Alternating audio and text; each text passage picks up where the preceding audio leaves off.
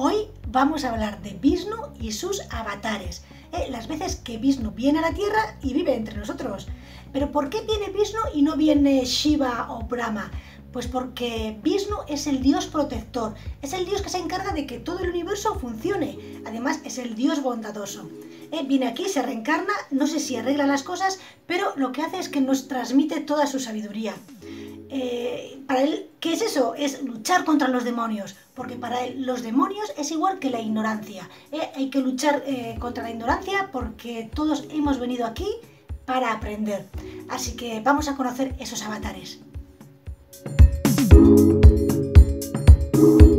En el antiguo texto en sánscrito, Bhagavata Purana, se habla de 25 avatares de Vishnu, pero posteriormente se populariza lo que se llama como Dasavatara, que son las 10 encarnaciones de Vishnu más famosas, y es lo que vamos a ver. Y vais a ver que hay en ello una evolución muy clara. La primera encarnación de Vishnu es en forma de pez, el pez Matsya. Se dice que este pez salvó al primer hombre a mano de un gran diluvio. Este pez arrastra una nave y la salva del diluvio, y en esa nave están los Vedas, está la sabiduría que hay que llevar de un ciclo de encarnación a otro. Puede verse representado como un pez o mitad hombre, mitad pez. Ya dijo en su época Darwin que nosotros venimos del mar, venimos de los peces. Pero bueno, esto ya aparece muchísimos siglos antes de que Darwin lo dijera en los textos hindúes. Bueno, pues la segunda reencarnación de Vishnu sería en forma de tortuga, la tortuga Kurma. Esto está relacionado con el mito muy conocido que se llama como batido del océano de leche. En ese mito, la tortuga sostiene la cima de la montaña en su concha y con la ayuda de una serpiente hacen rotar la montaña y se produce el batido del océano. Y de ese océano surgen todas las cosas. La tercera reencarnación de Vishnu es en forma de jabalí.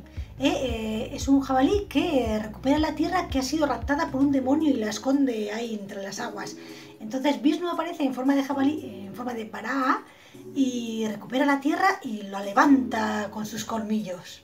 En la cuarta encarnación nos encontramos con un híbrido, mitad hombre, mitad león, y se llama Narasimha. Seguro que lo habéis visto, se ve por muchos sitios. Y como no, mata a un demonio. Es un símbolo de la resistencia, de la victoria sobre el mal, tanto de la manera externa como en la manera interna que hay dentro de todos nosotros. En la quinta encarnación, Vishnu aparece como un enano que convive con el gran rey Bali. Y este enano le da lecciones al rey, porque ese rey es un hombre muy soberbio. La sexta encarnación de Vishnu es como guerrero, el guerrero Parasurama, que muestra furia para la guerra, valor, pero al mismo tiempo serenidad y prudencia. Estáis viendo que está viendo como una evolución, ¿verdad? Bueno, ahora vais a ver personajes que creo que conocéis. En la séptima encarnación tenemos a Rama, ¿a qué os suena? Pues sí, es el protagonista de la famosa epopeya Ramayana. Así que en esta ocasión se convierte en un hombre perfecto, el que cumple y lucha porque todo se realice correctamente. La vida de Rama nos invita a que vivamos la vida plenamente y siempre debemos perseguir vivirla con virtud. Y no debemos nunca descuidar nuestros deberes, nuestras responsabilidades y bueno, y también los placeres, claro que sí. Rama personifica lo que sería la persona ideal. Y en la octava reencarnación, después de Rama, de ser un hombre perfecto y de superar todo el conocimiento, pues aparece en la Tierra pues como Krishna, como un niño travieso que hace un montón de travesuras y que se dedica a la diversión. Y mediante bromas y metáforas encontramos la esencia del amor divino. Krishna se ríe de la vida, considera la vida como un juego y dice que el amor no es simplemente un camino para la salvación, sino que es la forma de vida más elevada.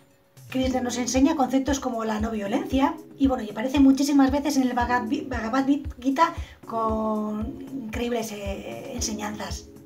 Y la novena encarnación sería Buda. ¿Quién no conoce a Buda? Pues después de Krishna y de toda su enorme sabiduría, pues vuelve a la Tierra otra vez en forma de Buda para mostrarnos ciertas enseñanzas de esa sabiduría. Además, un punto muy importante con Buda es que fue una persona que existió realmente, que está documentado que existió, por lo cual hay que tener esto muy en cuenta. Bueno, y la décima y última encarnación es Kalki. Bueno, será Kalki, porque todavía no ha llegado. Vendrá Vishnu y no sabemos para qué vendrá a enseñarnos.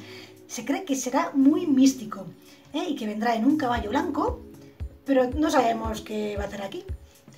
Bueno, pues estos han sido los 10 avatares de Vishnu y toda su evolución, que se puede asemejar mucho a la evolución de Darwin de sus 14.000 años de evolución. Pues más o menos. Así que vamos a recapitular un poco, toda esta progresión en este ciclo. Hay muchos ciclos, pero en el que estamos actualmente. Pues lo primero sería pez. De pez pasa a tortuga. Después viene un jabalí. Después sería mitad hombre, mitad león. Después hombre enano. Brahma, que es el hombre pacífico. Krishna, el hombre amoroso. Buda, el hombre meditativo. Y falta por llegar, el hombre místico. Además de la evolución de Darwin que vemos aquí, vemos que hay una evolución también en la conciencia. ¿Por qué no nos hemos quedado como peces en el mar?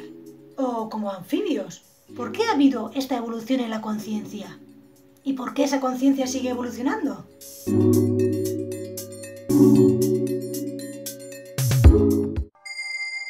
No se equivoca el hombre que ensaya distintos caminos para alcanzar sus metas. Se equivoca aquel que por temor a equivocarse no actúa.